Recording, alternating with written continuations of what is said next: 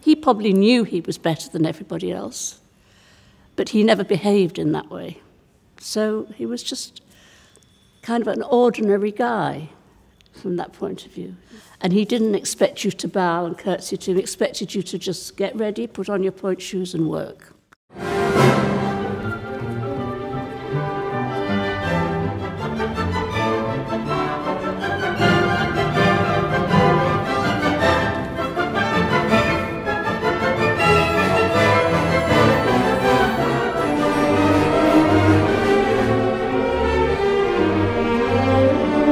The biggest thing he did for all of dance is to make the role of the male dancer, to give it more value than it had ever had traditionally in the past. And I think this programme reflects that very well, because not only do we have BAYADÈRE, which is a wonderful vehicle for the ladies of the company, extremely challenging, very difficult and very beautiful, with only one male dancer involved.